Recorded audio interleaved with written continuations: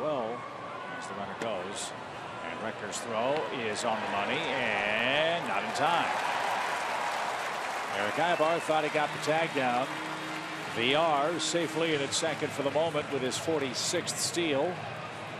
The Braves are going to check this one on review.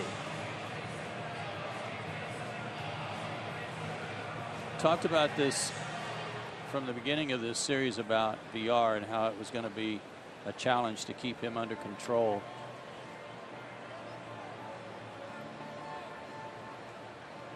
Tag applied. Watched as his hand come off. If it did, his foot was on there.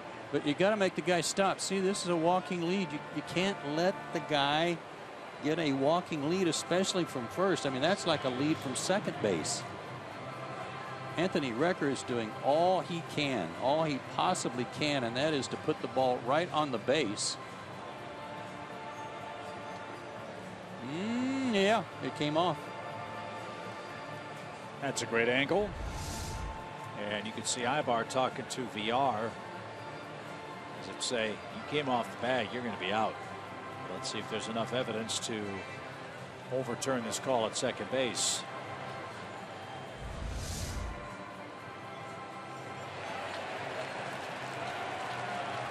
He clearly beat the throw, but then his momentum carried him off the bag, and Aybar alertly kept the tag on the elbow.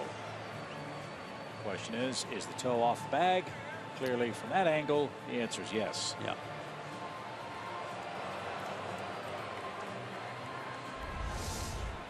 Yep, he came off the bag. Villar's gun down. Good play by Aybar to keep the tag on the Brewers would-be base stealer.